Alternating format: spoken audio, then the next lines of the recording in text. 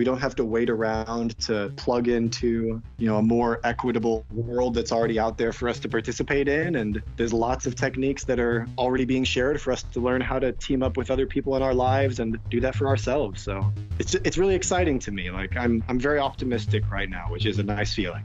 Welcome to the Non Serviam Podcast, a project dedicated to exploring the world of anarchist and anti-authoritarian ideas. Join us in our conversations with radical voices in precarious times. To view our full catalog, as well as links to our YouTube, Stitcher, and Soundcloud accounts, visit our website at nonserviam.media. If you'd like to support the show, please consider becoming a patron at patreon.com/nonserviammedia. We appreciate all donations, big or small, and your support helps us keep this project going. Remember to like, share, and subscribe to help spread the word, and so you can stay updated with our most recent episodes. Thank you for tuning in. We hope you enjoy. Hey there, everyone. Welcome to the Non Serviam Podcast. I'm your host, Joel Williamson, and you are listening to the 17th episode of the show. In today's installment, I'll be chatting with a couple of thoughtful friends about useful and not so useful ways of practicing emancipatory politics. This conversation focuses heavily on the radical and practical potential of cooperatives and their relationship to anarchism. We also touch on a few new, fun, and interesting projects Non Serviam Media plans to roll out this month. And be sure to stick around to the end of the conversation for a surprise interview with Frank Miroslav. For now, here's my conversation with Hakanto and Stephen Leger.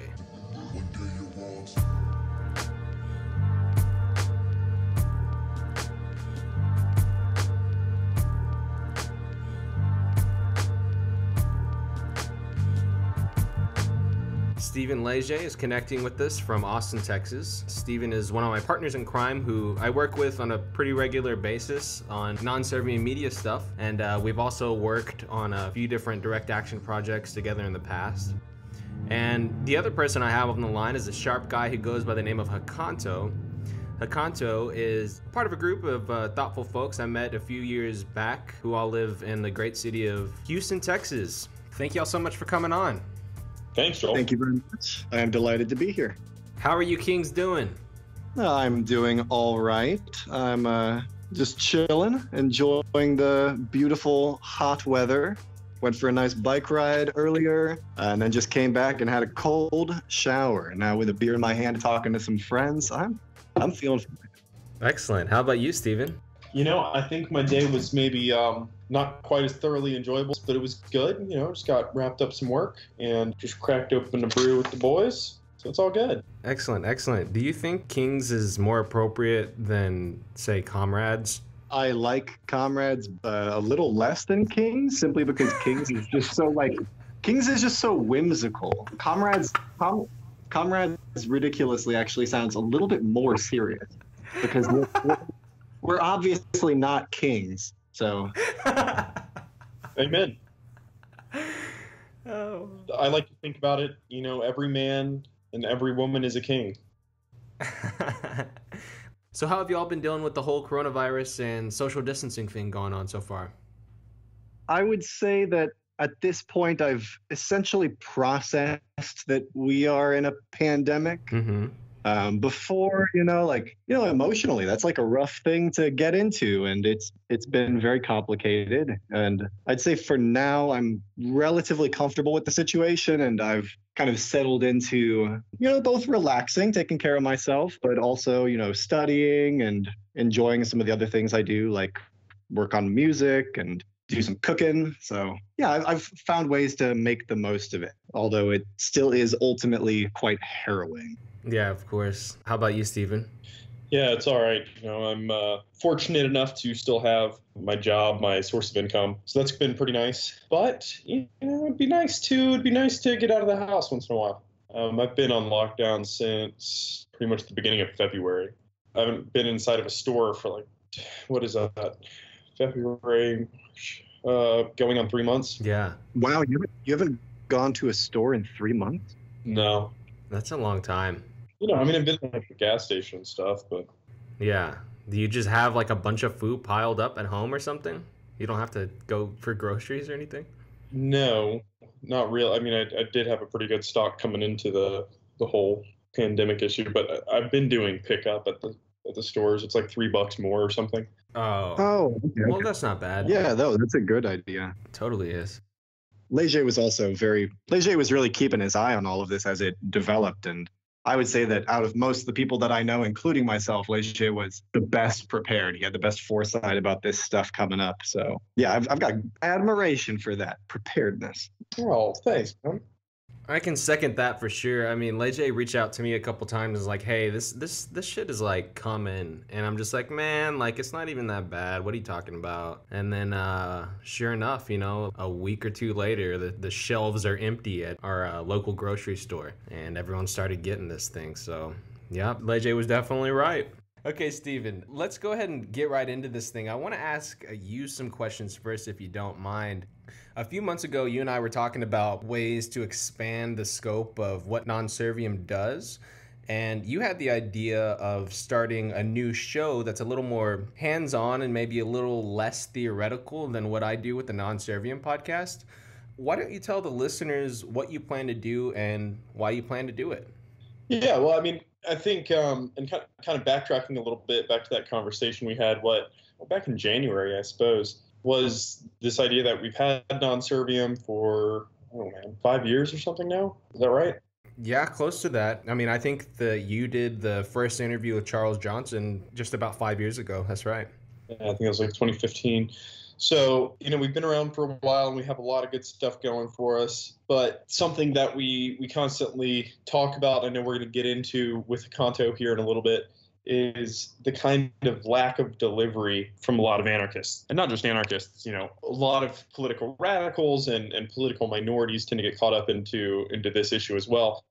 But a lot of high-level thinking and a lot of high-level discourse goes on, but that doesn't necessarily translate to real-world results. And I'm often left, and I know I've talked to you and a couple of other folks about this as well, I'm often left after listening to a lot of anarchist media with questions of, that's great, but how do I actually do it, right? That cake looks delicious, but what's the recipe? And so I think the idea that we had back in January was just to expand what we're doing as a media collective in the anarchist and kind of like radical milieu. And what I think we seek to do with this series or mini series is kind of get into more of the brass tacks of how things are actually done. How do you start a cooperative? How do you start a community garden? How do you start a community farm? How do you move towards building your own personal life in a way that is going to be something that's more resilient in this kind of late capital economy? Yeah, absolutely. Are you comfortable with talking about maybe what you plan to go into on the first episode? Sure. I mean, yeah, I think we're going to kind of brush on a lot of those topics, especially the topics of the first episode today in our discussion, because Hakanto's on with us today. He's going to be a key player in the first episode of this new experiment that we're doing. I think the idea of the first episode is to kind of set up the scene. Where are we? Where are we as just, normal people? Where are we as anarchists in the world in this particular, insane version of reality we found ourselves in? And what specific risks are posed by that reality to us, to our social institutions, to our families, those sorts of things.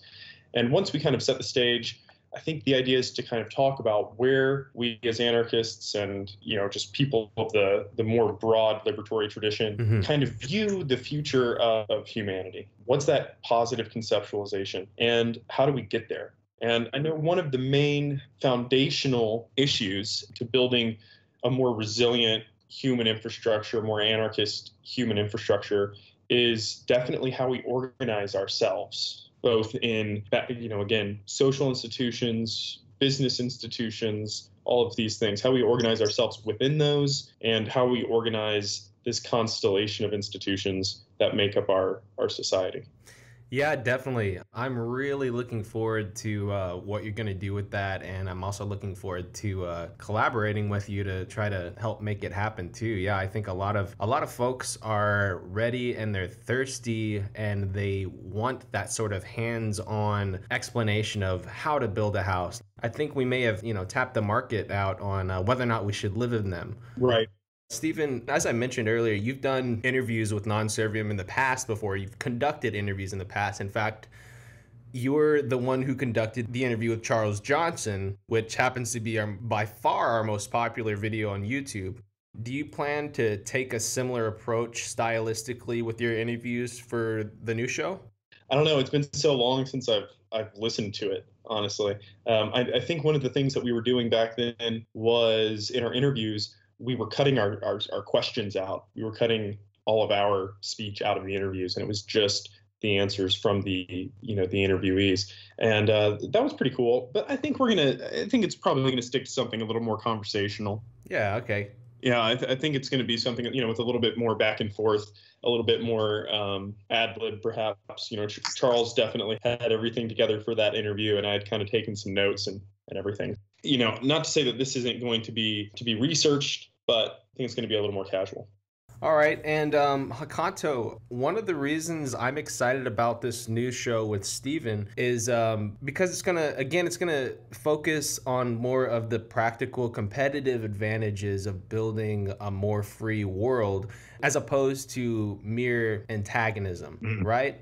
And I frame it that way because in a group chat, you sort of helped me put words to a sentiment within anarchist philosophy that wasn't always very easily articulable. And that's the concept of competition versus antagonism. Can you please go into what that means and why you sort of choose to frame it in that way? Yeah. So, there's a lot of different ways that this concept gets framed. People talk about things like dual power, or, we need to build a new world and the shell of the old. And often those metaphors are they can even be a little bit dark and dreary. People are very, very used to, and I think comfortable with the idea of, just providing an alternative, a competing product, a competing business. Everybody sees that all the time around them.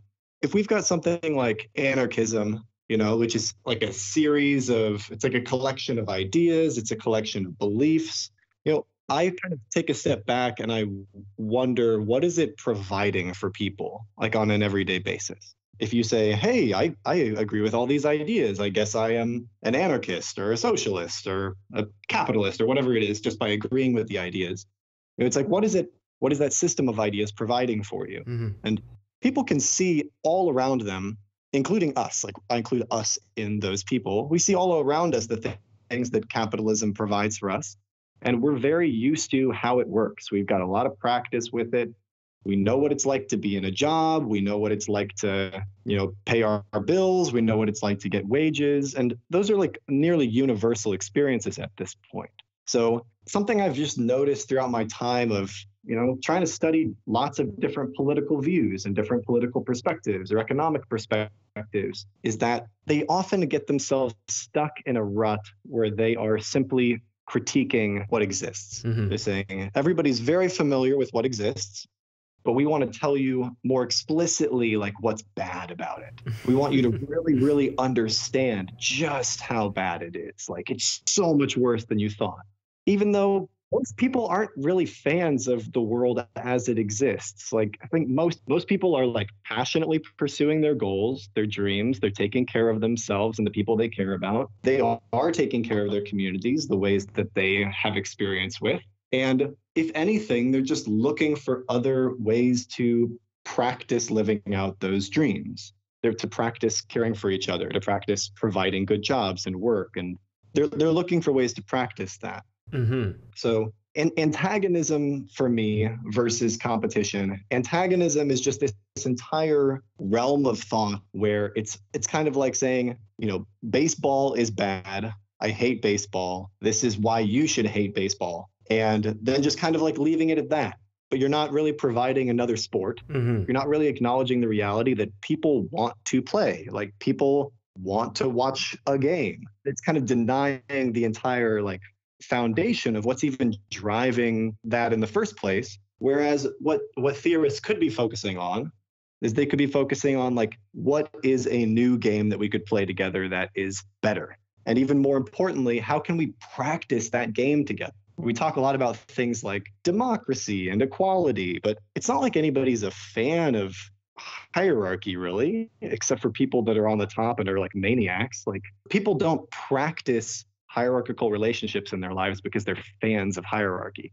It's just the only thing they have access to on a day-to-day basis. Mm-hmm.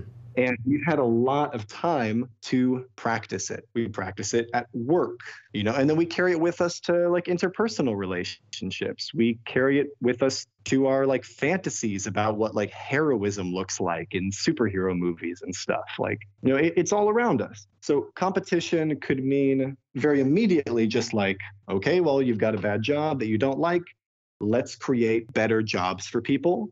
And let's make those jobs places where people can practice things like democracy, things like equality, things like governance, things like caring for each other. Like we need to have spaces to practice that. Like, and I think this is one of the big misunderstandings about like what I would call like revolutionary movements, is that revolutionary movements kind of expect that everybody knows how to be democratic, that everybody knows how to be equal, that everybody knows how to make decisions collaboratively. But we have so little practice doing that. Like, especially doing it in like a consistent, structured, reproducible way, as you might find in the cooperative movement. Through over like 100 years now, they've been practicing specific techniques, like reproducible techniques, like ways to play together for collaboration. But, are anarchists doing that? Are political radicals doing that? Like, generally, no. Like, they're not actually practicing those things in their day-to-day lives. They might know a lot about the ideas, like in a kind of abstract sense, but they don't know how to like actually kick the ball. Mm-hmm.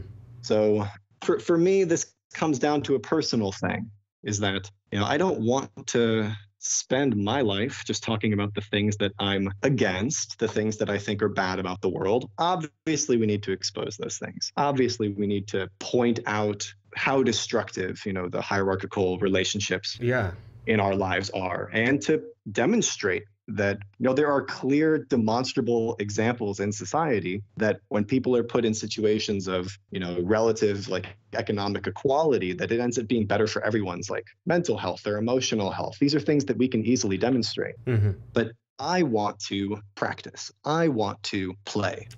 I want to be a part of all of this stuff. Yeah. Yeah, I mean, I could talk on and on about this for a while, trying to state it the best way. But simply put, is that we need to create and practice better games for people to play together. We need to design new games for people to play together, new ways of living together, new kinds of businesses that are run democratically. And those should be games that other people can learn and that they can practice playing themselves. Definitely. I really like that. I don't want to pick apart everything that you said there, but I do want to touch a little on the reasons why I think that framing and this idea is useful and important. And two things that I can think of right off the bat is, one, it gets around the problem of evangelism, and two, this kind of approach and outlook in general doesn't rely on sort of the good nature of humans in order for it to work. Right? It gets around evangelism because you don't have to convince someone of freedom in order for them to experience it. Like, you only need to sell it to them or show them how it happens, right? And also, the competitive approach doesn't rely on everyone becoming angels either. See, for me, like this kind of thing, it seems obvious that it could work, for instance, like with self-interest and incentives alone. Like, those things alone are enough, it seems to me. I don't know if you have any thoughts on that, but those are two things I immediately take from that I see as important and highlight how practical and useful that concept is. Yeah, I definitely feel in a similar vein. There's a lot of different ists and isms out there, whether they're socialists or capitalists or anarchists or liberals, and there's a lot of different perspectives out there. And one of the strange things that I think ends up happening is that people who are very dedicated to their ideas, that believe that their ideas are true, that believe that those ideas could help other people, there's this kind of strange mental thing that happens, especially in a situation where you don't have the ability to start actually practicing those things. Like if you're an advocate for democracy, but you don't actually have spaces in your everyday life to practice democracy. Like, in a business or with your friends on a project or something, then it kind of reverts into this weird space where rather than creating spaces together where you can practice and learn and experiment and ultimately experience what it's like to do something like democracy in an immediate, direct democratic way, instead your goal is just to like make everyone a Democrat or something. Your goal is to, oh, I don't have any place in my everyday life to like do anarchism. So I guess the only thing I can do is try to make everybody an anarchist. So it gets totally focused on just like this realm of ideas. And it's so focused on just like converting people. So everybody's arguing over like what's the right thing to convert to. And weirdly, very few of those people that are fanatical about attaining converts to their particular perspective, they're not really creating spaces for those people to actually experience the ideas. They're just trying to get them to like accept them in some abstract way. But we're never going to create a world where everybody commits to the same idea. If anarchism has something to say that's unique in this realm, I think that we have perhaps the clearest mental path forward to how do we create a world where people can practice ways of being equals and ways of being free and ways of providing for each other's needs, organizations that do that without everybody having to make some sort of like ideological shift, without everybody having to like, all agree upon something. It's not as if everybody who doesn't accept some label for themselves is just like an average person or like a normal person. Your normal person is like a passionate person who's living out their life to the fullest and trying to achieve their goals. Where alternatively, many of the people that spend all their time like arguing about politics are just kind of like fanatics who are willing to sacrifice their own well-being on an everyday basis for some cause. Sensible, passionate people living in the world aren't going to sacrifice that. And I think they have the right position. That's something that everybody needs to learn from. And that's why I'm so interested in like the cooperatives movement, for example. The cooperatives movement provides these kinds of opportunities for people. It provides like democracy and resources and good jobs and like honorable, good lifestyle for people. Yeah, something that's more dignified, at least, right? Yeah. And like, what are like political radicals on the internet offering, passionate people to do other than just become a political radical themselves? They're not providing them anything. Yeah, I totally get it. I get frustrated often when I do fall into sort of that evangelical or antagonistic approach. I sometimes get pushback from people who are like, anarchism seems great, but I just don't think we're there yet. We aren't ready. And they, like some anarchists do, sort of lean into this idea that we need to become angels in order to live in a free world. Yeah.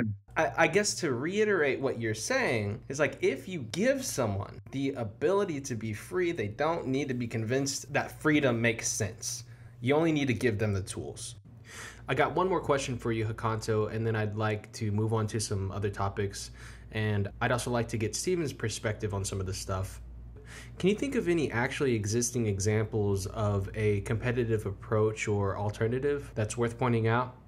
The clearest ones right away are just existing models in the world where people either run companies or organizations or institutions democratically, and where the people who are the everyday like working participants in those organizations are also people that they have a democratic say in that organization and they have like ownership stake in it.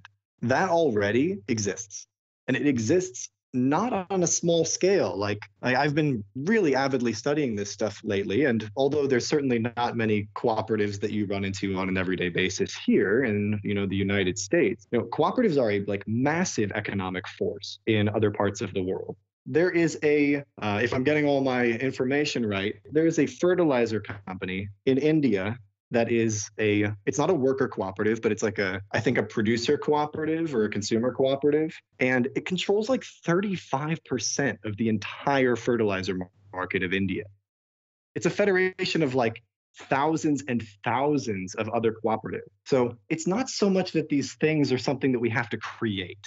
It's not so much that like, all right, political fanatics, time to go to the drawing board and like design a perfect world. It's more just about plugging in. It's more about accepting almost that there's people out there that are like already doing a lot of this stuff. And to them, sometimes it's still going to be political, but it's not so much about like the political terminology for that. People are participating in Emilia-Romagna in northern Spain. Something like a third of the entire economy is cooperatives, many of them worker cooperatives. And I think like 5% of, I can't remember the exact number, but just suffice it to say, there's like significant parts of the economy that are democratically run and where like the everyday working people have like a stake in what's going on.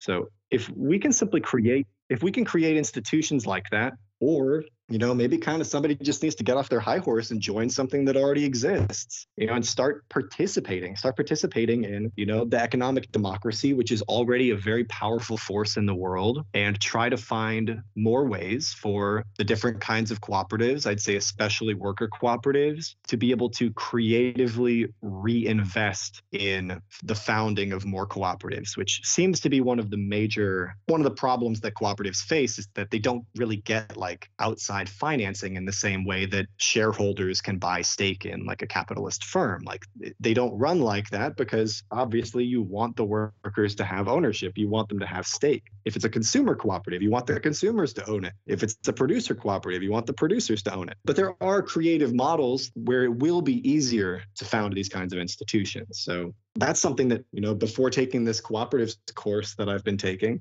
I didn't know anything about those opportunities that existed. And I think it's part of the futility, perhaps, of the political approach, or the theoretical political approach, that I could study a variety of different political positions, and kind of economic philosophy positions for years while trying to find my foothold in the world about what's true, and really not encounter any of that information, especially in a practical sense where you're like, oh, this is a business that does this. This is a company that does this. This is a group that does this. Like, you could go years and years and years without even being able to name a single example.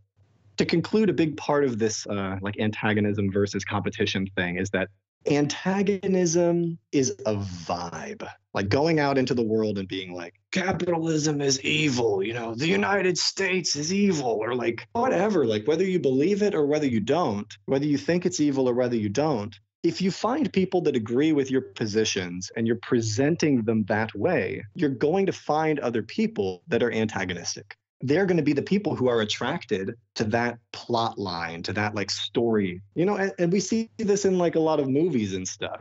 Be like, we are the heroes and there are evil people out there and we need to defeat the evil people. And well, what happens in most of those movies? Nothing. They defeat the evil people and then the movie ends. You don't see the world afterwards. You never see the people. Like, you never. Yeah, we're like intoxicated by that simple narrative.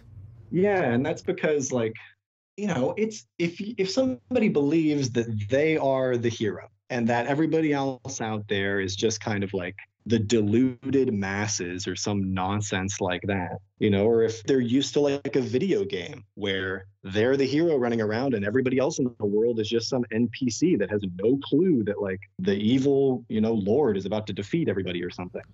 Like, if that's the story that you're so used to living out, then how on earth are you going to be prepared or ready, even like personally and emotionally, for collaborating with other people as equals? Like, especially in like a democratic space, like you're going to be living out this kind of like antagonistic heroism plot line. You're not really going to have any concept of what the world looks like once the enemy is defeated. And all the people out there, all the like real passionate people who aren't fans of like hierarchy, they're just not many people are fans of hierarchy. Like, anarchists don't have to convince people of that.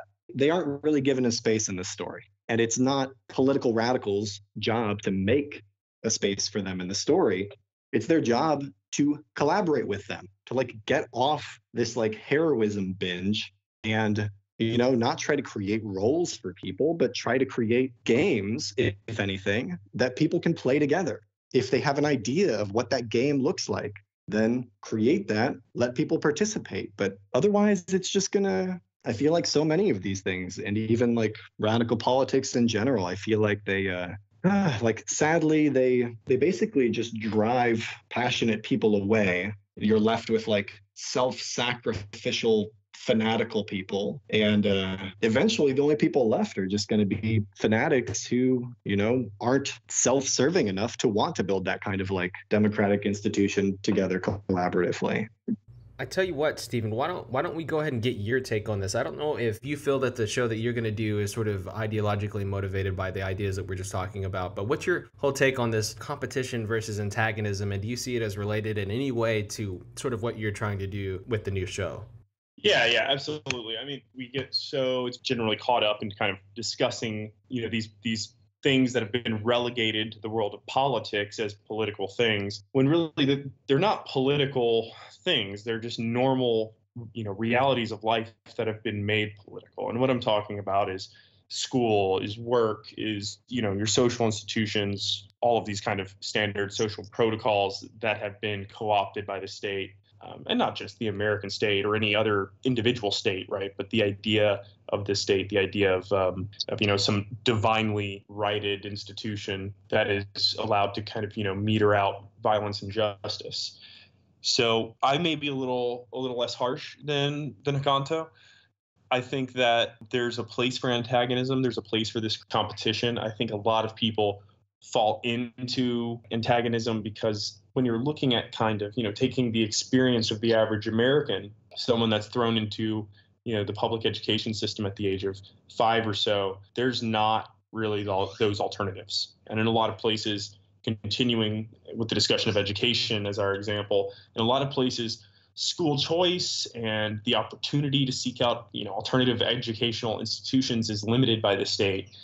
And so at that time, even if you were to create an alternative, that alternative would also be antagonistic. Mm-hmm. So I do agree. I think I largely agree with the broad strokes. You know, I want to be more focused on creating alternatives, on focusing on the brass tacks and the hard details of how we go about actually structuring those things and the technical aspects of creating these alternatives.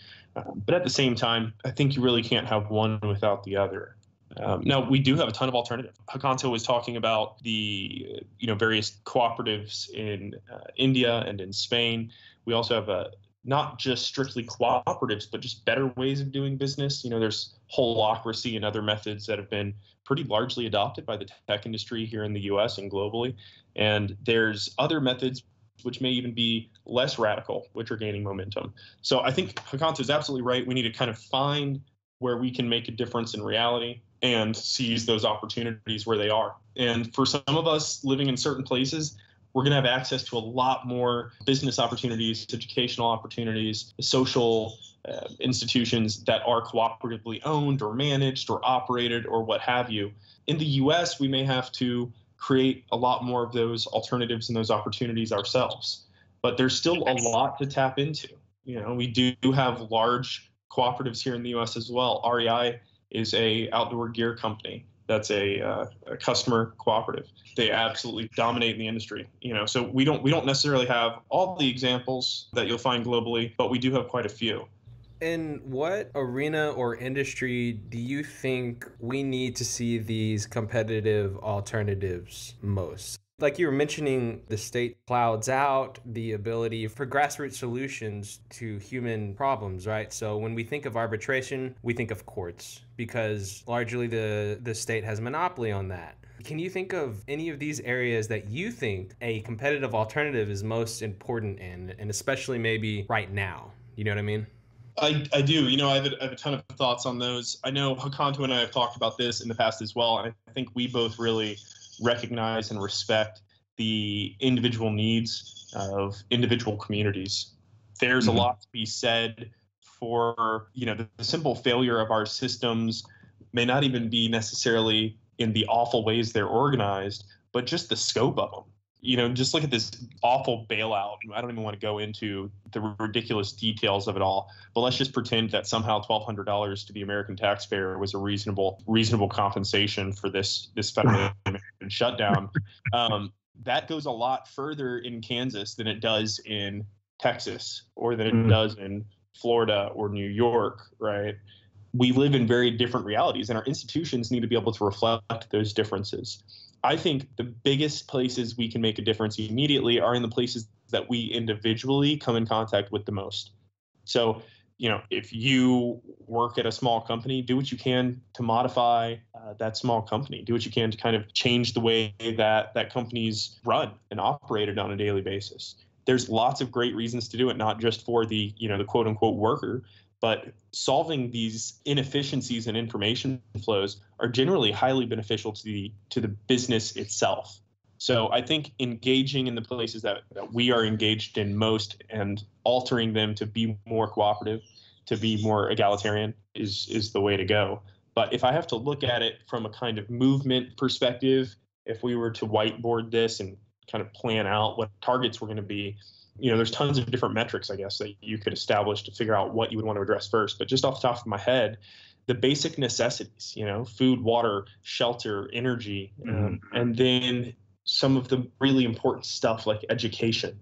Going back to education, what we're experiencing right now, the kind of blossoming of the internet into this thing that's so ubiquitous that we have this massive problem with what we're now calling fake news, really just demonstrates that a lot of grown ass people are not prepared to deal with data, to deal with facts, to deal with sussing through various narratives to figure out what is most likely, what is most truthful. A lot of people are really, really, really bad at it.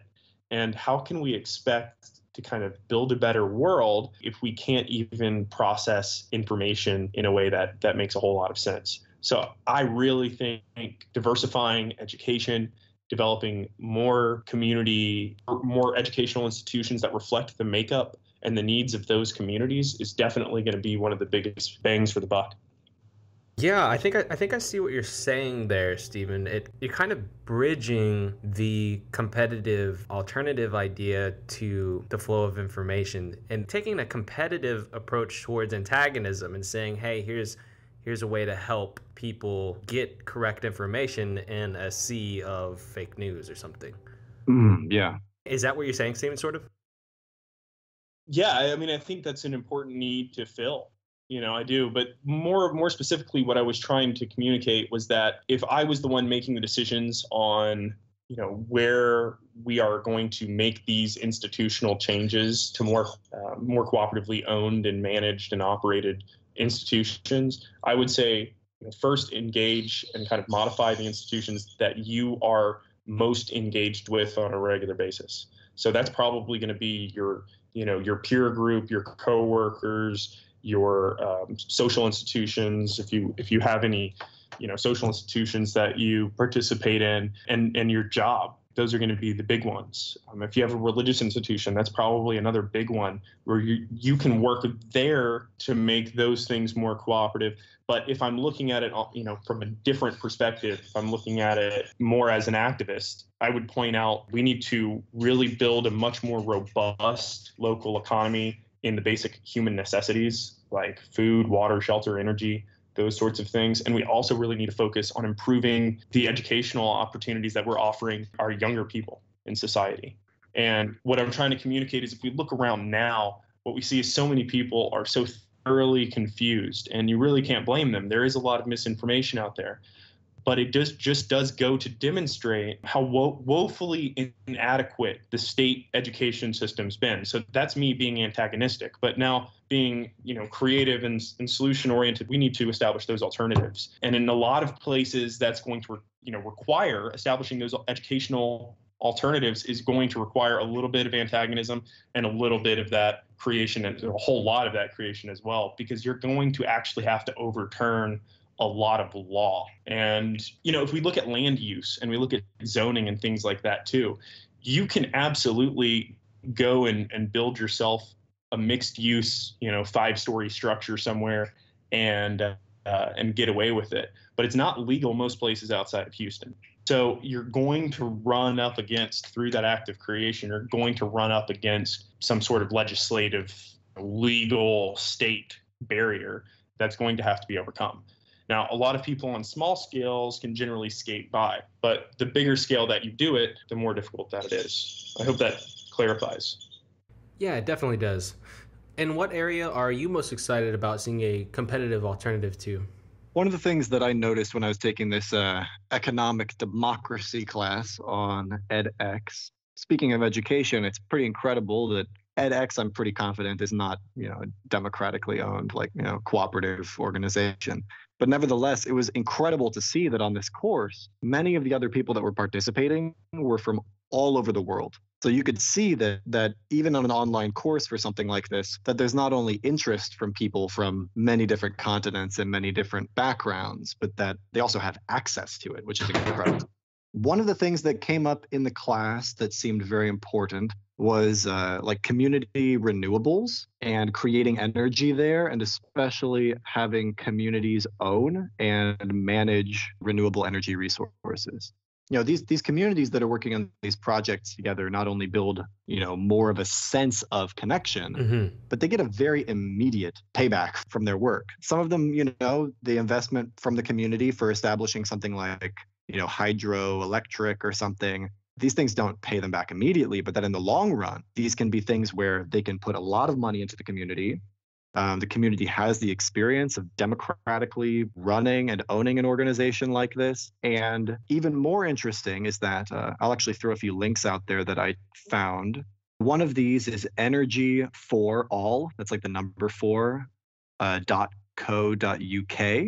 And Energy for All is a green cooperative energy company in the UK. And they've got 27 different independent renewable energy companies that are combined in that. Their cooperatives have nearly 17,000 individual members who own these different renewable energy cooperatives.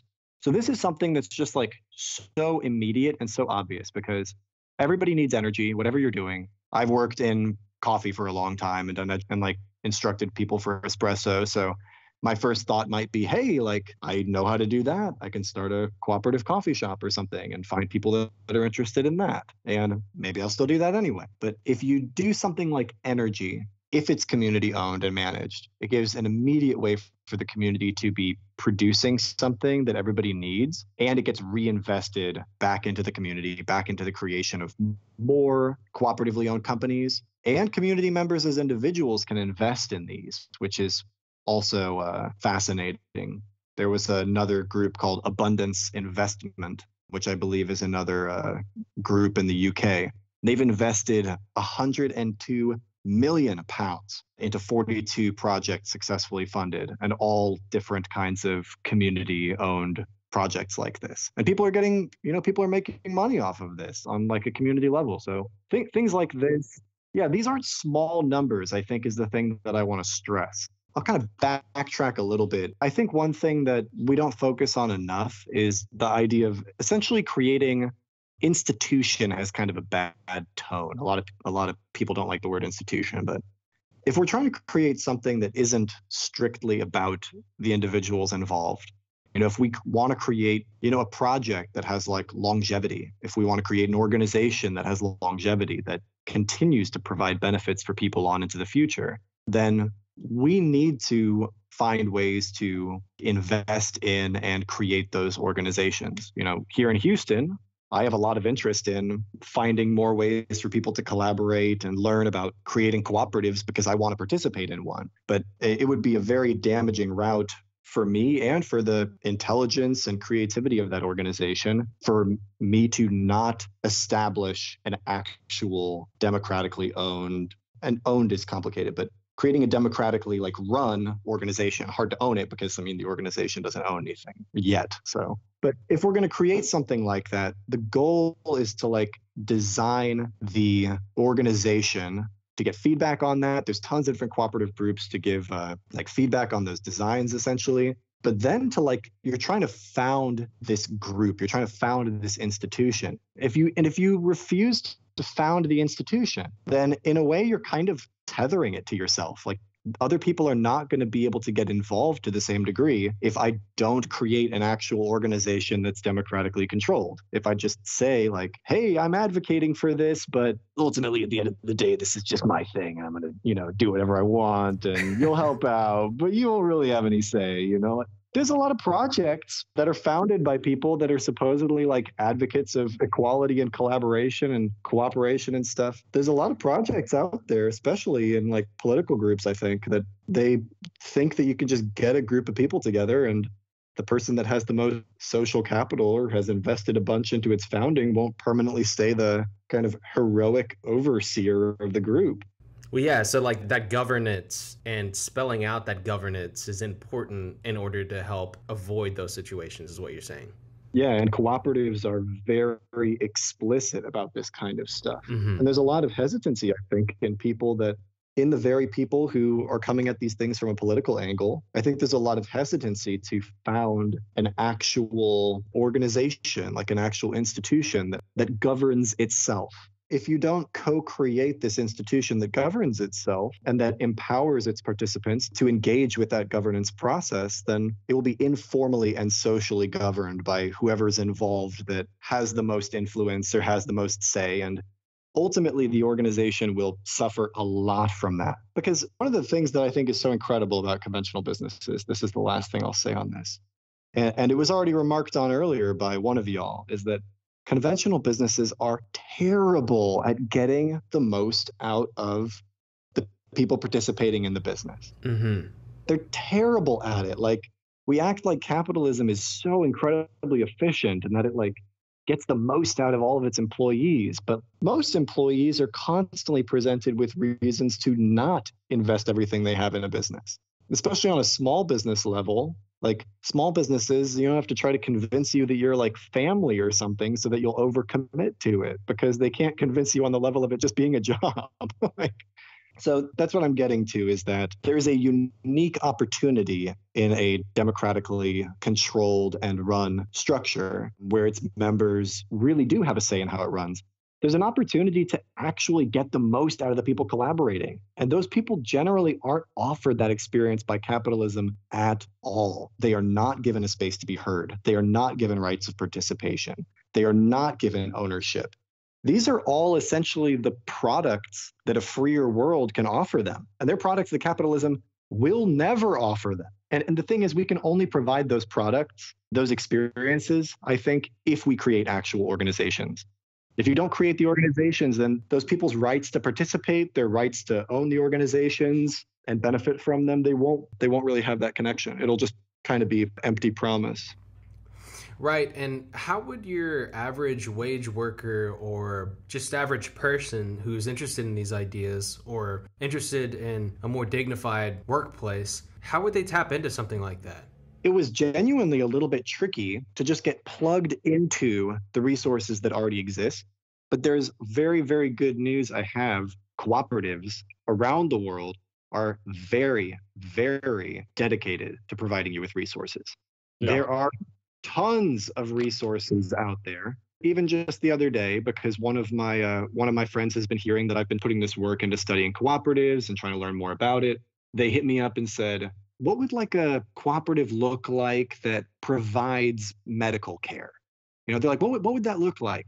And to them, because, the United States doesn't have a massive cooperative sector, it's bigger than many people think, but it's not massive. To him, it was like he was inventing the idea. He'd never even, he doesn't know anything about what that looks like.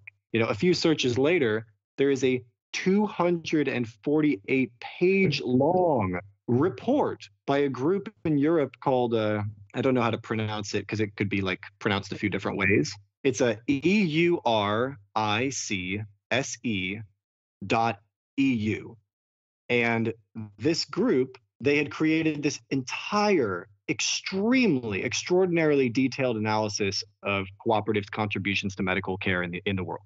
250-page long analysis. So the question isn't, are these things out there? The question isn't, I guess I have to build this all from scratch. In the spirit of cooperatives, it's really about learning and finding who to ask for help. And there's a lot of groups out there that are very willing to offer help. Some of the immediate ones right away, the United States Federation of Worker Cooperatives. If you were to look them up, they do webinars, sometimes multiple webinars a month on different topics about like pay equity. Once a month, at the beginning of every month, they do a webinar for how to start up a worker cooperative. I participated in that this month, and I thought it was very high quality. There's other groups that do education. You could look up the School for Democratic Management. That's democraticmanagement.org. I won't make a long list, but uk.coop.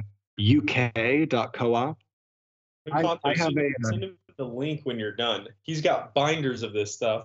Yeah. He's been kind of downplaying the amount that he's researched this previous to recently, but Hakanto has been into this stuff for years. I mean, it was our first conversation back in Hakanto, 2014. We were talking about cooperatives. Yeah, and one thing that I have that I need to give myself some credit for, that I have been very good at, is during the time that I've been studying cooperatives and trying to learn about it, every single time I find a useful resource, I am saving information from it and categorizing it. So there are tons of things that I have saved. We could even make a list or something and put it on Non Serviam for people to look up. That would be great. Because genuinely, this has been the most frustrating part, is just not knowing how to get plugged into this stuff when so much of it exists. Just an incredible amount of information exists. But yeah, usworker.coop is a great place to start. Institute.coop, that is the Democracy at Work Institute. They have tons of different resources. One of the most interesting resources they have is they did a state of the cooperative sector for worker cooperatives in 2019. And that report produced some really interesting, really beneficial information. Because, yeah, this is the stuff that people in the U.S. simply don't know, which is that the entry-level wages at all the worker cooperatives that reported across the U.S. that were interviewed by the U.S. Federation of Worker Cooperatives, the average entry-level wage was $19.67. So it's an entry-level wage. Wow. You know, that's better than a lot of people's top pay if they're working at service workers ever.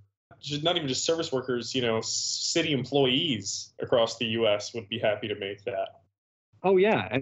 And it goes so much further than that, because that's just their wage. If the businesses are successful, keep in mind these employees are the member owners of the business. They're the worker owners. So they often receive patronage. The worker co-ops will distribute surplus to the members depending on how successful the cooperative has been. And the average patronage for worker owners across the U.S. was $8,200 a year. Well, there you go. That's that competitive advantage. Oh.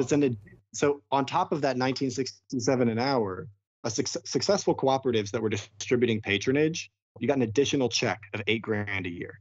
And yeah, that was a detailed study where it was. I've got to pull up that one as well. So break down $8,000 for someone that's making $19 an hour, right? That's 400 labor hours. Yeah. So, that's 10 weeks. That's 1/5 of your entire work year. That's just incredible. That you're getting. Income. Yeah, that's an incredible amount of money. And for the successful cooperatives, it goes even further than that. There's a cooperative in Berkeley called the Cheese Board, which is part of a group of, I believe, 8 member businesses called the Arizmendi Association. 6 cooperative bakeries, a landscape design building cooperative, and a development and support cooperative. And then the Arizmendi Association provides accounting, legal, and educational services for all the cooperatives in the organization. But the people that work at the Cheese Board, which is one of those companies, they make, at least by the last numbers, so this is on top of the numbers we're already talking about, 4 weeks paid time off each year. They have health insurance. They collectively purchased a country cabin that you can go vacation at. So the idea that I'm not trying to get into everybody's heads, because it's not true. It's not true that every cooperative is like a guaranteed success where you're going to make a ton of money or something. Right. In fact, cooperatives where people make too much money actually generally suffer from a problem called degeneration, where the owners of the cooperative kind of start realizing that they can hire outside people to work for less money, and it slowly degenerates into essentially a typical capitalist firm. That seems like easily restricted by a bylaw. Yeah. It's the kind of thing where I think ideally many cooperatives would put a cap on those kinds of numbers, and then they would reinvest that money back into the founding of other cooperatives in the community or into other projects. There's nothing saying they have to do that, but the cooperatives that are most successful in the long term, and remember, this is what we're talking about. We're talking about founding institutions. We're like trying to build a ship together, and the ship is going to sail forever. We're trying to build these vessels that can like carry people and the health of their lives and be run by them, be sailed by them, be directed by them. We're trying to found these ships that people will sail together. And the most successful cooperatives are the ones that are like federated together and provide services and help to each other. Those are the ones that have the best long-term prospects. There's cooperatives that have been around for a long time, like an Italian cooperative that's been around for like 140 years. Like, this isn't a new idea. A lot of the densest neighborhoods in Europe are all like cooperatively owned buildings and stuff. Need to like pull my citations for this, right? But I remember, a lot of these super dense neighborhoods outside of Paris, just absolutely beautiful, super walkable, vibrant communities were all cooperatively managed, and usually the buildings were also cooperatively managed. So it's just like very cool, very traditional in a lot of places. You were talking about it earlier, Hikanta. We don't really need to reinvent the wheel, right? A lot of this information's out there. It's just about kind of finding it, figuring out what works best for any person's given context, right? Yeah, and having in some cases, for people who feel like they've been studying politics for a long time and they know a lot about it, it's about taking a step back. It's about taking a step toward humility. When people feel like they know a lot about the world, take a step back and become a good listener. Like, ask for help. These organizations and these different groups of advisors, these organizations that have existed and have been experimenting with, democratic governance and ownership and investment. These groups want to help, either for hire or generally like for free. And it's really about going out and finding them and asking for help. U.S. Federation of Worker Cooperatives is a great place to start. The Sustainable Economies Law Center, another great place to start. If you want to get really into legal stuff, there's cooplaw.org with a hyphen in between the two O's of co-op. But yeah, just tons of stuff out there to help people out and get them connected. We've been talking about cooperatives this entire time, but what the hell is a cooperative? How does it actually function? So the most essential thing about a cooperative, as opposed to like a conventional business, is to know that there are different kinds of cooperatives. We can't define the question universally and just say like, this is what it means. And all cooperatives that you find are going to look exactly like this. That's not the case, but there are things that cooperatives all have in common. The main thing that cooperatives have in common is that they are exclusive in a sense that the people that are members of the cooperative are the owners of the cooperative, and they are expected to be working members at the cooperative. And that's in the case of like a worker co-op. So a co-op will specify that if you want to be at a worker cooperative, if you want to be a member owner, you have to be actively working at the business. If you cease working at the business, you cannot remain an owner. There's no outside ownership in a cooperative model. That also means that cooperatives don't have outside investment in the same way.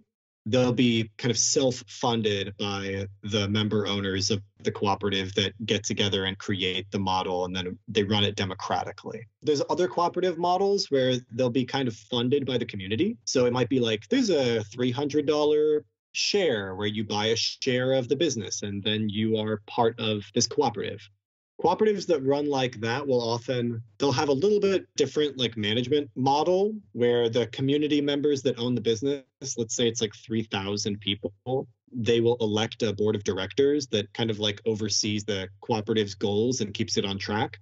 That board of directors might choose certain managers, and then those managers will hire people from among the membership to like work on the everyday affairs of business. But in the worker cooperative model, it's generally a little bit less like structured than that, or things might be run by like committees. But the most important thing to keep in mind is that like being a member of a cooperative gives you certain rights in relation to the cooperative, and it puts responsibilities upon you to the cooperative, especially in the case of like a worker cooperative. Like, you can't be a member and own it and not be expected to contribute to it with your work. The other distinction that's really important is that no member can have more than one share of ownership. So it's one member, one share, one vote. Whereas in like a capitalist firm, one person could own like 40% of all of the shares, and then other outside external shareholders or investors own other shares, and whoever owns the most shares gets more votes. In a cooperative, you cannot buy more votes. You only get one vote for being one human being. And that right there is like the firmest distinction, is that you can only own one share and consequently have one vote towards matters of governance for the cooperative. But the specific way that each cooperative decides to be governed may be very different from cooperative to cooperative. They'll try things out and do their own styles for what's appropriate for their needs. Okay. Why don't we go ahead and move towards the end of our conversation? I do have some more questions for both of you. As we exit, I want to ask you, Stephen. We've talked a lot about cooperatives, but with your new show, what else do you plan to explore in general? Well, Joel, that's a great question. Really, the listeners are just going to have to tune in to episode 1 to find out. I actually like that suspense. I'm interested now. Yeah, we'll say this much. It's certainly an experiment that's informed by our current predicament that we find ourselves in. I think a lot of normal people out there are looking around and feeling like they've been failed by their social institutions, their corporate institutions, and their state institutions all at the same time and all in concert, right? So I think this is a great time to kind of delve into what we can do about that. Mm-hmm. To build ourselves systems that are much more resilient and much more humane going forward. Hell yeah. I'm definitely looking forward to that. And, now is a good time, better than ever, to start thinking about how to build a new economy within the shell of the old. So I'm definitely looking forward to your first episode as well as the episodes to come after that. Just to transition back, as many of you may know, if you're a regular listener of the podcast, you may have noticed a theme, and that is where I ask each of my guests, how can I get a cappuccino in your imagined political utopia? Mm. And it just so happens that Hakanto is actually the inspiration for that question. Our mutual friend Clay is the person who always recommends it, but he got the idea from Hakanto. So Hakanto, I got to ask you, why is this question so important to you? And what have you done with it? I know you have a Facebook group and other things. Kind of explain the inspiration behind that. So Clay and I, we were very interested because you'll see people talk a lot about this thing that's out there, this idea called the revolution. And there's this idea that like this event is going to happen. First of all, like event-based politics, I think is a bad move. You don't want event-based politics. You're like, oh yeah, we'll just arrive at this moment, and then after that event, everything will be like fine. Mm-hmm. I think there's like a ridiculous kind of assumption here that I've experienced in my life, where people that are advocates for this kind of like event-based transformation of the world, they kind of no concept and no imagination about how the world would actually be different after the event versus before the event. Totally. I mean, that's like absolutely religious way of thinking too. Yeah, and that we will just die and then you're in heaven, I guess.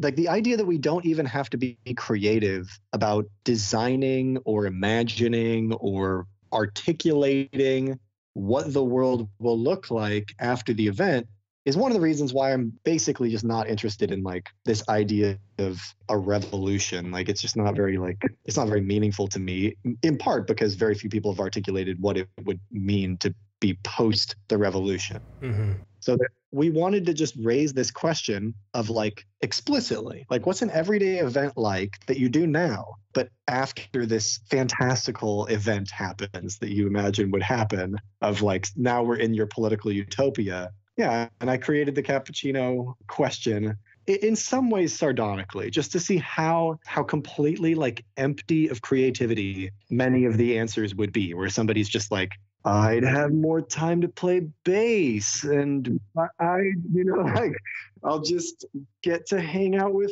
my friends more. And you're like, so wait, are you going to be like still working at Target? Like, what is it going to, like, is it going to, and, Look, I gotta come clean with you. Don't see it as a bad thing at all, as like a political end goal to fucking maximize chilling, dude. No. I mean, we don't.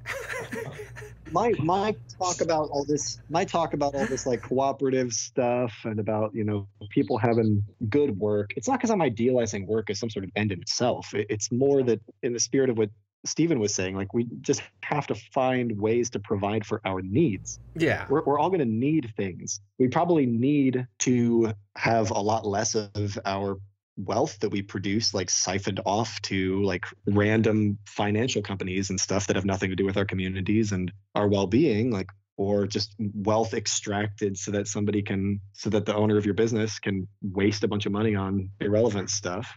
But yeah, the cappuccino question was just an exercise in what Clay and I have like playfully called explicitism. It's like, how can we just talk about what it's going to look like? Like, tell me about what it's like to go get a cappuccino.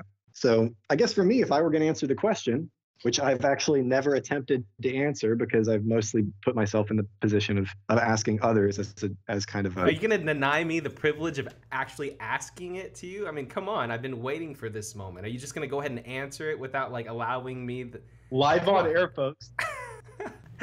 No, that's disgusting. I was just, this was a natural segue into you asking the question. All right, Hakanto. How can I get a cappuccino in your imagined political utopia? The truth is, I don't have much of an imagined political utopia. And if I do have one, much of what it looks like is that I want a place where the people that I know and the people that I care about in my everyday life, like the real existing people right now, like my coworkers and like, just other people in my life that I care about, I really value the idea of them having more of a say in the things that they're producing in their jobs. And to me, like, if I wanted to get really fantastical about it, that would mean that I want people to, have real stake and ownership in those jobs. I would love if there were collaborative, federated alliances and investment groups, maybe like guilds in a sense, that you could turn to create new businesses and where you could create new teams of people that are providing new products. I really like the idea of people creating work and activities or designs as being kind of open source models that we can hack and that we can adapt and that we can fork the model and change it. So I picture like, a cafe where people that I care about work, but they really have the right to exercise their creativity. And they have a space where they can come up with what their own values are, whether it's all aesthetic, like they just want to create a space that looks super beautiful and they want to trick it out in that way. Or maybe if they've decided that their collective values are just all about like hyper efficiency, like we want to just design a game where we can make the drinks as fast as we can and be very, very strategic about all of that. That's kind of what, like, my political utopia would be a space where people, they really see like the things in their life, whether it's work or their home, they see those spaces as spaces that are really interactive. Yeah. And they kind of break down some of the barriers around whether things always have to be the same way, that they like to be experimental and playful about changing those things. So I can totally see a world where some people would decide to sell coffee out of like the back of an adapted truck or something, like we've seen in Rojava. Like there was a guy with a 3-group espresso machine. People were driving up on motorcycles and he was like handing them drinks.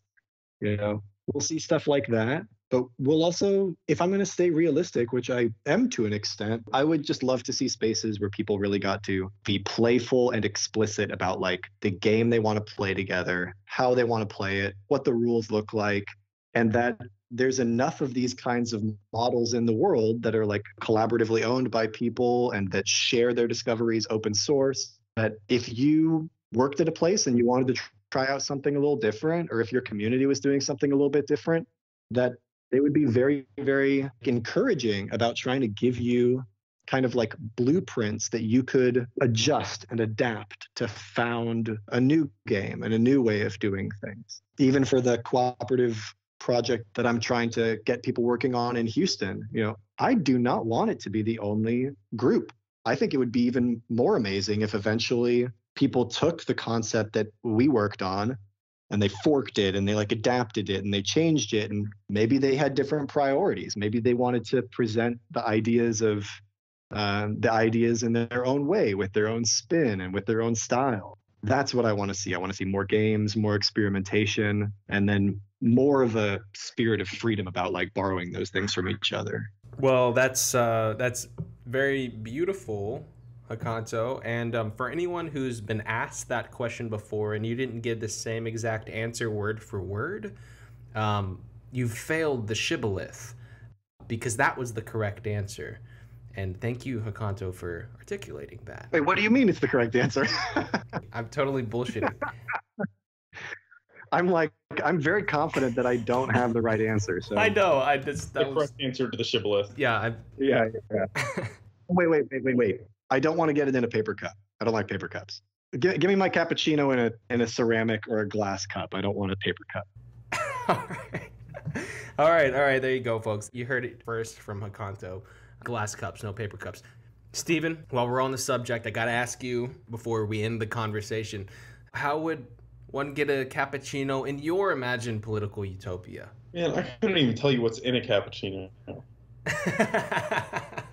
Is that like, Hakanto, is that like, I know I've had them, right? You know, I'm not a total hermit, but what is that? It's just like espresso and coffee, right? I could tell you way too much about what's in a cappuccino, like, down to the gram. But you know what I like about a good coffee shop, a good cafe, right? Is like not having to engage with it all that much. It's great to like go and just be in a nice environment to chat with friends and stuff. And so I would say I would really like to get a cappuccino in just like the most simple of fashions, right? Very straightforward, however that may be. I'll trade you some chicken eggs for it.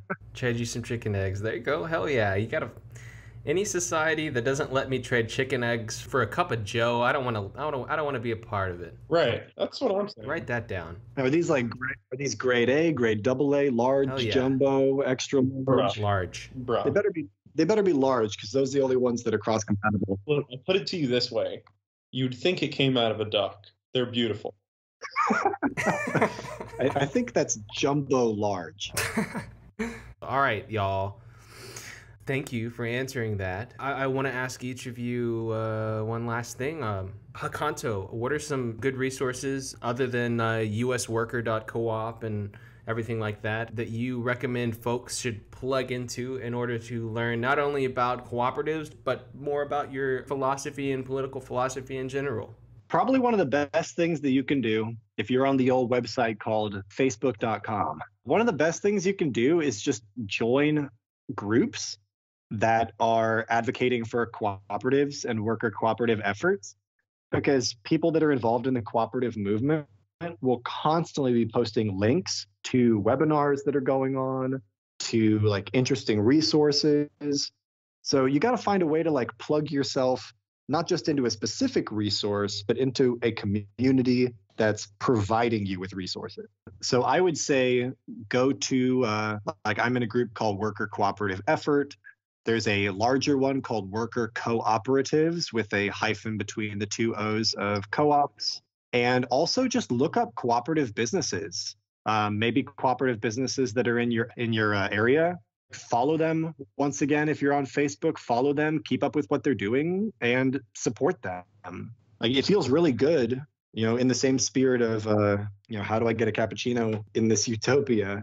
It feels really good that there's a really excellent coffee roastery called Alchemy out in California, and I set up like a coffee subscription from them, and I got a bag of coffee in the mail from them, and like it's really good stuff. So for some of these things, like if there's something in your life that you need, like beer or coffee, there's probably a high quality co-op like already creating some of that stuff, and you can get plugged into that not only as like a consumer, but in a sense as like a collaborator, because you're helping push forward their own mission. Outside of that, I'd say the other links that I mentioned earlier were really important. There's another group called TESA Collective, TESA Collective, and they have a lot of resources about cooperatives. Cultivate.coop is like a big wiki of resources with lots of videos and all kinds of things on there. some of these websites have like maps where you can find the co-ops that exist through usworker.coop. I believe they have one. But that's the main thing. Just get amazed at how much stuff is already out there. I went from a space where I was thinking that there were hardly no cooperatives to finding a new one every single day, whether it's a media production company. Bonfire Media is a media production company. CHCA is like a home care cooperative. Collective Tools is a cloud software company. In Houston, there's a new construction co-op called Third Ward Co-op. There's a cooperative of yoga teachers in Houston. There's bakeries. There's an artists collective. There's so much of this stuff out there. There's the New Means TV. They do like a Netflix style service. And yeah, they're cooperatively owned and run. So yeah, just get out there and start searching, and especially look up maps and like databases of these cooperatives so that you can find new ones. And every time you see a new one, it just feels a little bit more possible. Every single time I find a new one, I'm like, man, this actually exists. Like you can actually do this. And many of those cooperatives, you can either contact them or they'll be very giving. They'll be like, here's our bylaws, check it out. Like, here's how we got set up, check it out.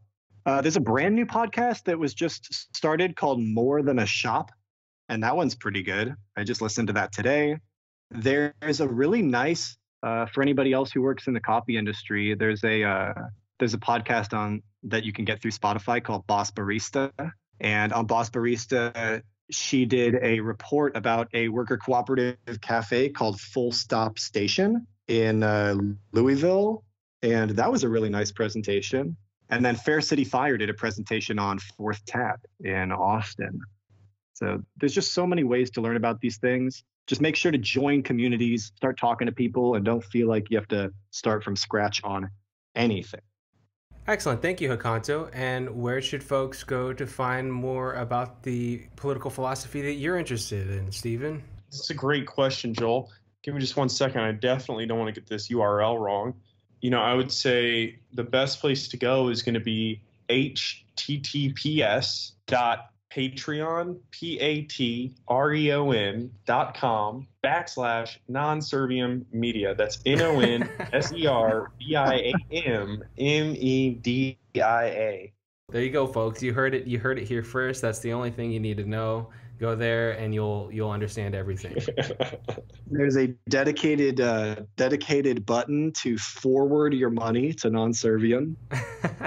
Any money that you happen to come across, you can just pass it right along. Forward it on. It goes right into your bank account, and like a skipping stone, it just jumps right out into Non Serviam. That'd be a beautiful thing. All right, y'all. Well, is there anything I forgot to ask either of you that you'd like to touch on before we end the interview? Yeah, just tune in. What is it going to be, Joel? It'll be the third week of May, sometime third week of May. First episode of this show. Tune in to find out the name. I want to know the name. I've been waiting this whole time. I don't have a name. Oh, that's fine. Yeah, we all love to know the name, man. Yep, to be announced. So I've linked to a lot of different websites and stuff, and I think that's all generally pretty helpful. But sometimes you just want to sit down and watch a video, Sometimes you don't want to go do much of reading and research. You just want to watch a video and learn some stuff. So one of the videos, I haven't actually watched it myself, although I know I've seen pieces of it. But during my economic democracy class on edX, they took snippets from a film called Can We Do It Ourselves? And you can just type that in on YouTube and find that. So other videos you could look up if you want to watch something. Once again, just go to YouTube, type in Own the Change. And then there's another documentary film called The Take, which was recommended. If you go back to cultivate.coop, I know that you can find a big database of videos that they have there. But yeah, I'd say that's it. The books that were highly recommended, there's one called Beyond the Corporation, Humanity Working. I plan on reading that. If you Google The Spirit Level, Why Equality is Better for Everyone, it leads to a really interesting group called the Equality Trust that has studied the social, interpersonal impact of when societies have more democratic say and when in their own lives and when they have a more socioeconomic equality, showing that they have better physical health, better mental health, less drug abuse, better education. across the board, it makes a really big impact. So you can read that at their website. And I think that's an important argument for the cooperative style of doing things. There's another book called Cooperatives in a Post-Growth Era by Novkovic, Novkovic. And then those are some of the main ones that I was seeing that looked really good. Yeah.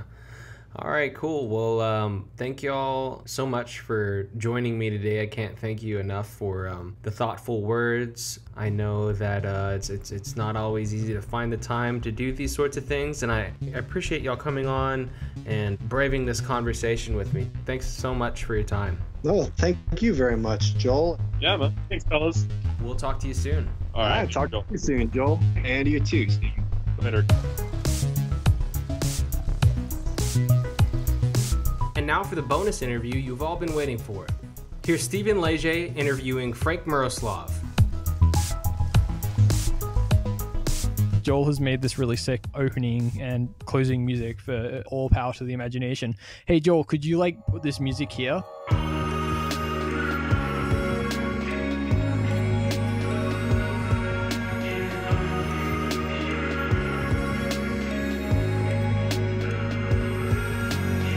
At the end of the episode, and I'm here with Frank Miroslav. By the way, did I pronounce that correctly? Yeah, it's a fake name, so whatever. All right. Well, I'm here with Frank Miroslav. So we're going to be talking to Frank about his new show, All Power to the Imagination, which is going to be dropping later this month. So, Frank, first off, welcome to Non Serviam Media. We're so happy to have you aboard. This is going to be great. Yeah, I'm so glad I get to be a podcaster now, because that's such a valuable profession. It's definitely not oversaturated No. whatsoever. No, as a market anarchist, I'm really good about picking my battles. Yeah. So I think, if you're going to do something creative online, it should be a labor of love. I think we live in interesting times. I think a lot of models of the world that people have been relying on for quite some time, obviously the mainstream is increasingly becoming discredited, but also on the edges. We're also seeing, quote unquote radicals kind of flail around blindly. And I think we're in sort of a pivotal moment in history. Everyone thought it ended, but no, history's back. It's the sequel. History round 2. Yeah. So I think we're in a pivotal moment. You can draw all the comparisons you want to 1848, to 1917, to 1930s, whatever. I think the rules are being rewritten. And I think people who have enough motivation and who have the correct insights, I think they can seriously leverage things for far more than they normally would. And that's my main motivation. I think the landscape is changing dramatically, and I want to be on top of things. I want to be in front of the, even the extremely online weirdos who saw things coming. I want to be in front of them, hopefully. And I think a podcast is a really good way to do it because it's informal. You can really get into the weeds, and yeah, it's just really cool. It's great. It makes conversations really accessible. And the podcast world is totally oversaturated. No one's going to argue that. There's even a whole lot of anarchist podcasts, but we actually have a pretty wide open market in kind of left market anarchist space, or just kind of general market-friendly anarchism, and we definitely want to be getting out there in front of the curve and providing people with kind of actionable intelligence, right? Yeah, I think that's one thing that I'm really interested in is there's I think especially with COVID, we saw this a lot on Twitter, where Twitter as a social media platform was really ahead of the curve, and you had people putting together guides and doing real-time analysis, and I think something like that is really valuable. That's definitely something I want to get into, is information processing in a networked age, because we've had, and I will probably do an episode on this, but we've had people talk about decentralized approaches to information processing, but there's a difference between writing about it and theorizing about it and actually putting it into action when the stakes are high. And I think being able to do that is such an amazing force multiplier. And if you're a small group of dedicated people who want to make an impact on the world, I think that's one way to go about it. And so I kind of want to use this platform for that. I also just want to really be open to not just left market anarchist ideas, but just a spectrum of ideas in general. Again, I think the rules are being rewritten. The ground that we're standing on is unstable. And like, I don't want this to, just be inside baseball for anarchists. I'd really like to reach out to not reactionaries, but like liberals or Marxists or whoever. And I think that's one thing I would like to foster. Like, it would be delightful if this podcast had an audience that, included people who weren't anarchists and who were like, yeah, I might disagree with you on some foundational things, but, you are seriously trying to grapple with what's going on today, irregardless of your beliefs. You have this commitment to trying to like figure out what's actually going on and what dynamics are actually driving things. And so I listen to it because of that. If I accomplish that, I'd be incredibly proud of myself. Nobody has a monopoly on good ideas, because things are being destabilized and things are changing. And so you need that sort of openness. Yeah, absolutely. So one of the main topics that you wanted to talk about, complexity, information processing. What's your background and what kind of has attracted you to this? I have a degree in IT from a very mediocre second-rate Australian university. Just to give some context, so at the end of your degree, you have to make a software product in a mock sort of business case. And when I got around to doing that, we did some fingerprint recognition thing. And I was the only person who actually felt comfortable coding it. And everyone else just kind of sat around and like did, write, here's like our report for this week of how we're going, or like here's a cute little picture. So yeah, very mediocre. So that kind of maybe not really like IT, but around the same time I came down with chronic fatigue syndrome and I didn't work for a couple of years, and I basically just read a lot of weird shit on the internet, which honestly like was way better of an education than going to university. Highly recommend it. So yeah, and syndrome, fun fact, syndrome is basically doctor professional speak for we have no idea what's going on. And so I ended up, after like a couple of years of just constantly butting my head against the wall and seeing many professionals, I ended up seeing this guy who he's like integrated medicine, I think. And it's like, trying to see the body as an integrated system. And it took seeing this guy to figure out what was wrong with me and to actually start seeing progress. And I already sort of had like hippie-ish inclinations of like, like everything's connected, man. But it was like really, yeah, it was really like actually having to grapple with this, very complex problem of my body, like not being functional, that sort of inclined me towards thinking in terms of more holistic dynamic systems. And also at the same time, I was reading like Kevin Carson and William Gillis and Nassim Taleb. Yeah, he's like a reactionary, but like he gets a lot of things right. And I was seeing parallels between like what they were saying and what was going wrong with my body. And then there's this article that I want to do an episode on called, I think it's like Anarchism and Complex Systems, and it was published a couple of years ago, and it's basically like, look, there's like this new field of science called complex systems, and it has really obvious parallels to anarchism and nobody's like pointed it out yet, but it does. Sorry. And then after I read that, I got really into reading. There's like two main institutions that are doing this sort of analysis, Santa Fe Institute and the New England Complex Systems Institute. And I just started like reading a bunch of their stuff, and I was like, yeah, you're absolutely right. And also, this has obvious implication. I can draw obvious connections between this and my health. Yeah. And so like I'm still in the process of figuring this stuff out and kind of learning about it. So that means that you and me, listener, are going to go on a journey together where we learn about it together. So that'll be fun. Yeah, absolutely. That's been how we've done it since the beginning. Joel nor I are experts. We've always said we're radical voices during precarious times.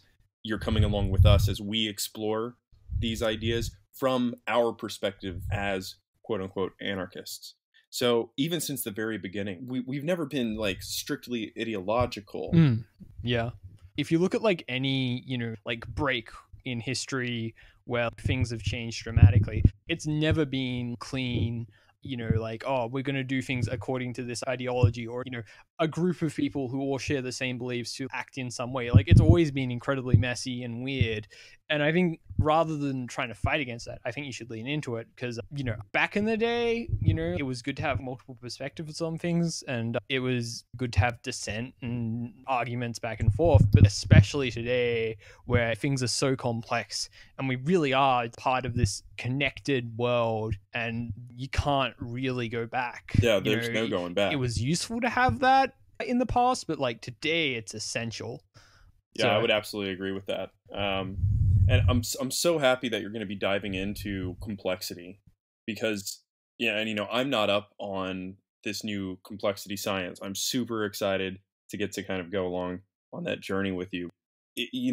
Things aren't simple. They're very messy. And if we can understand that and figure out how to lean into that in a positive way, we're going to come out ahead. Yeah. Like, just like being like comfortable with uncertainty and, like grayness and just the psychological sort of capacity to do that. And like, I'm speaking from personal experience of having to deal with a chronic illness, just sort of like surfing that sort of uncertainty and being comfortable with having to change things, and also building up, sort of like a buffer where like, even if things, went wrong, like I'd still like have enough of, I don't know, a surplus of whatever to make it over the line.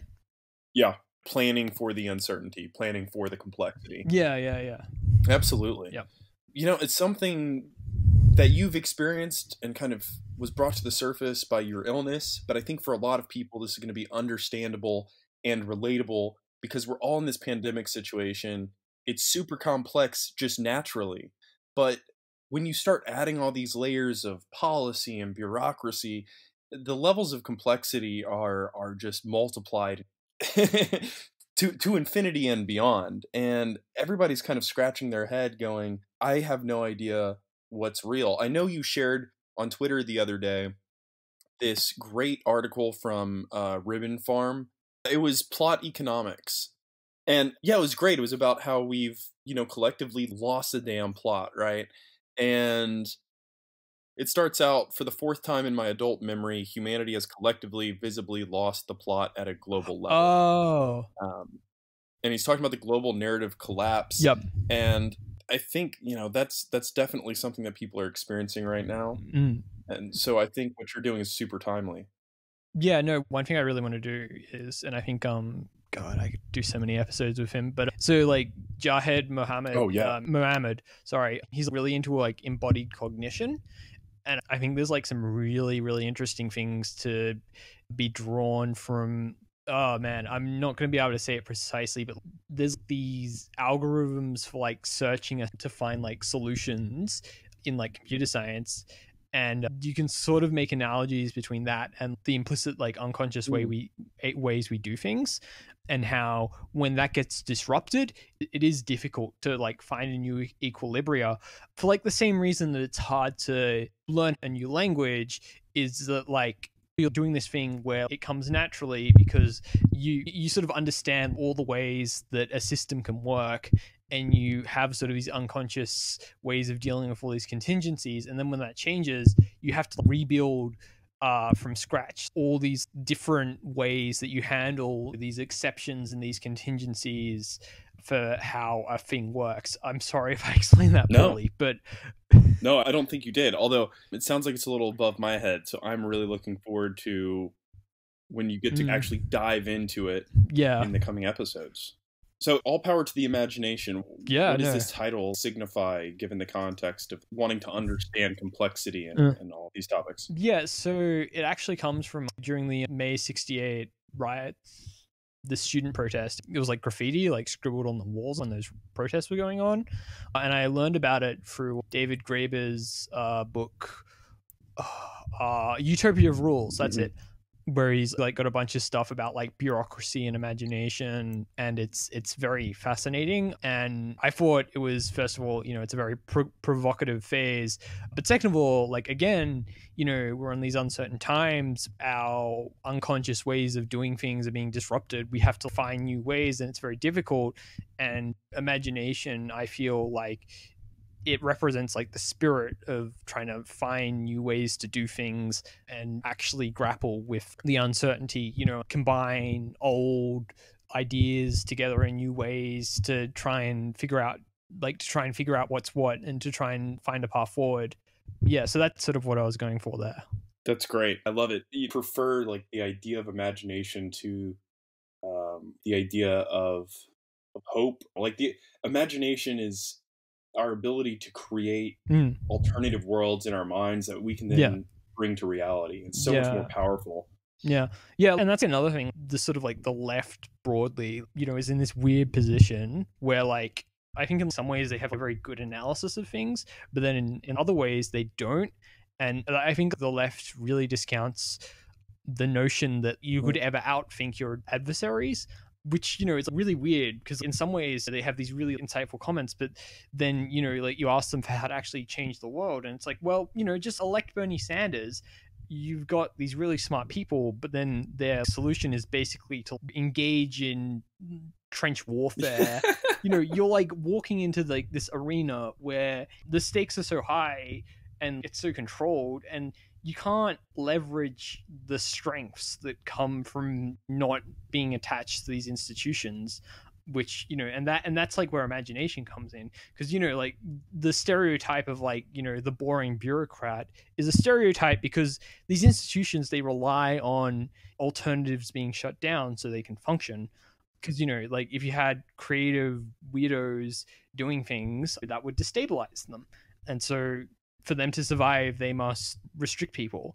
And, these people who support Bernie, I think like a lot of them are sincere and like, are really passionate. And it's a real shame that the way they approach politics is, well, we're just this passion, this sincerity, like this imagination, like the fact that, we're young people and we know how technology works, and we're like up against establishment types who like, like, oh, how do I download PDF, grandson? It's just like, it is very frustrating. And, if my podcast can do anything, it would be to like convince, Bernie Sanders supporters to stop supporting Bernie Sanders, and I don't know, like try 3D printing like food or something. I think that would be far more fruitful. Right. Yeah. Let's do something like way more radical and just circumvent the need for this stuff. And like, it's just very frustrating. So, that's what I'd like to do. Love it. I can't wait. So I don't think we've nailed down the exact publication date of the first episode, but it's going to be sometime in mid-May. Then we have your second episode ready to roll mid-June, and that one's going to be with Jahed Momand, who you've mentioned a couple times here already. He was also on Non Serviam podcast. Oh, I forget which episode, but he's been on as well. Yeah, he was on there. Fantastic. Well, do you have anything else you wanted to chat about the new show? I'd like to do sort of like more freeform interviews and then occasional scripted solo ones about a particular topic, because I just think casual conversation is fun, but it also isn't as structured. So there's a bunch of texts that I'd really like to go into, and a lot of them are quite old. So again, we're in this period of flux, and all of our sort of categories and ways of approaching the world are being destabilized. And I think a big part of that is there were choices people made during the 20th century that led to this state of affairs, and it didn't need to be this way. And most people don't know what some of these choices were, and so it'd be good to revisit them. The only problem is I don't know if I can rope people into like talking about it, and so it'd just be easier to do it by myself. Well, dope. So fantastic. Well, Frank, I'm looking forward to it. All right. Well, you'll be able to hear my episode mid-May, guys. So look forward to that. Awesome, man. Thanks, Frank. Have a good one. Joel has made this really sick opening and closing music for All Power to the Imagination. Hey, Joel, could you like put this music here? Well, no, at the end of this? Yeah, that'd be really cool. Thanks, man.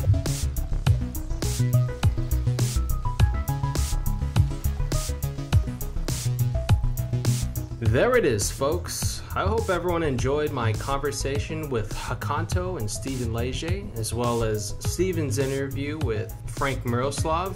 Big shout out not only to everyone who listens and supports the show, but also to everyone who recently offered to lend a hand in different ways. I especially want to give a shout out to Christopher Richard Hudson Jr. for helping us out with social media, as well as Zach for offering to lend a hand with editing. Of course, Frank, we're very excited to have you on board. And last but certainly not least, to our very generous patrons.